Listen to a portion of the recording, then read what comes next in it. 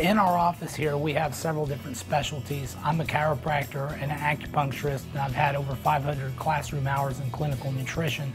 My wife being a foot specialist, we have a tendency to look at the whole body, not just the area where they're having pain. We do a lot of neurological testing. We do a lot of muscle testing, which allows us to find out specifically what's causing their problem. Our main thing is hands-on therapies. I was absolutely certain I was in the right place. You're greeted with love and compassion and joy and information and a person who is present with you. He's the best there is.